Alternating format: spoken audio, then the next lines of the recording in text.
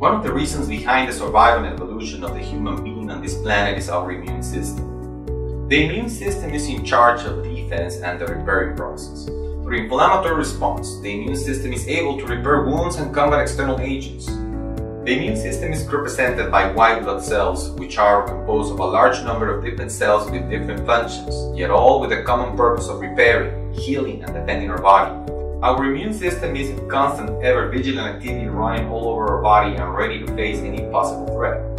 Within this large family of white blood cells, there are clusters of cells with specific immunological activity, as the example of T cells, which in turn comprise other group of distant cells. These cells have an important function against various diseases, including cancer. As we already mentioned, cancer is a multifactorial disease in which immune dysfunction is part of these diverse etiologies. To better understand this, we use a simple example. Imagine the human body as a cell factory. These cells must maintain a specific order for the organ to be converted. This will help preserve the integrity of the organ and its function, as well as the integrity and function of the system to which that organ belongs, thus generating balance. Within this imaginary factory, we have quality control department represented by specific immune system action and mediated by T cells. Their job is primarily vigilance as to quality of each cell in the body. In other words, the immune system ensures that all cells are healthy in order for them to be fully functional.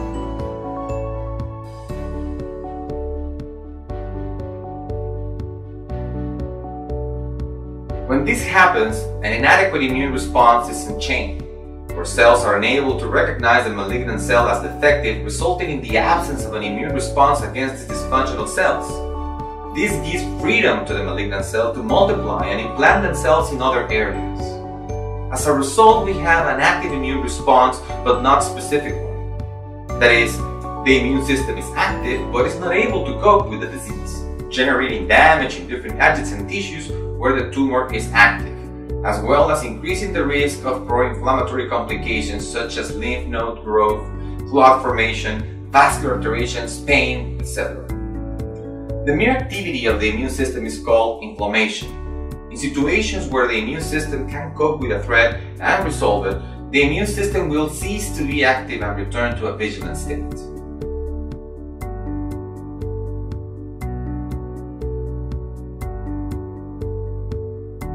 Chronic inflammation is defined as the activation of the immune system for a longer than normal period of time, where it typically fails to solve the problem it faces, becoming a factor of damage to the body through this constant pro-inflammatory activation.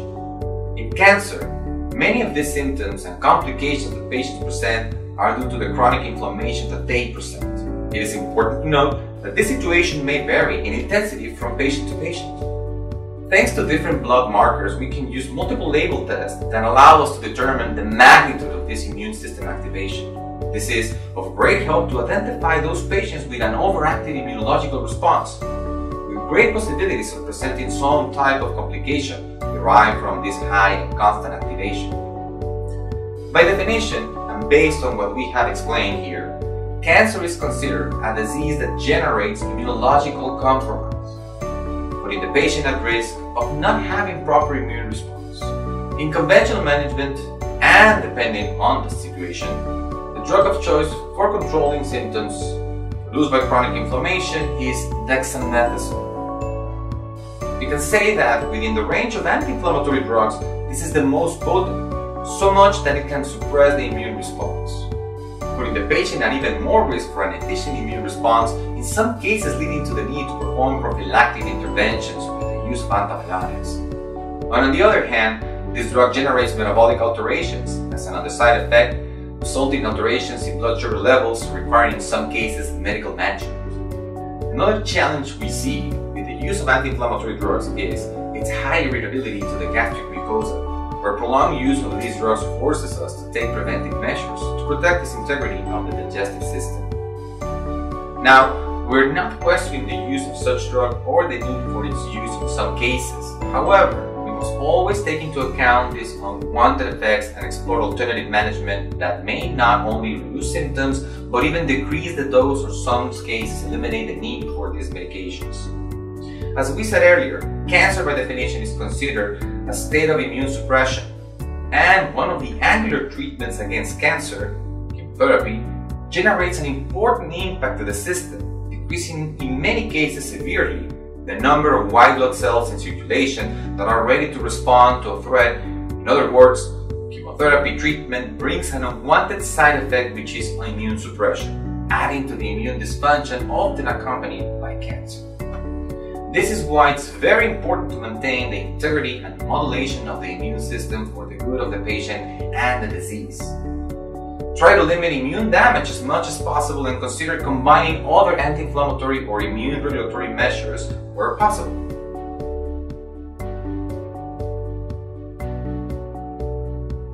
Agents such as Japanese mushrooms, Chinese herbs, green tea extract, turmeric or curcumin, essential fatty acids in high dosages, probiotics, and vitamin D are a few I can mention. All of these agents have anti-inflammatory or regulatory properties of the immune system. In some cases, they have even more attributable properties, such as in the case of curcumin, where anti-inflammatory properties have been shown to have anti-angiogenesis properties. Another example of great importance is the relationship between vitamin D deficiency and the development of chronic disease, which is why its measurement is part of the range of blood tests that make up comprehensive assessment. This helps us determine the individuality of each patient and therefore develop a correct dose for each.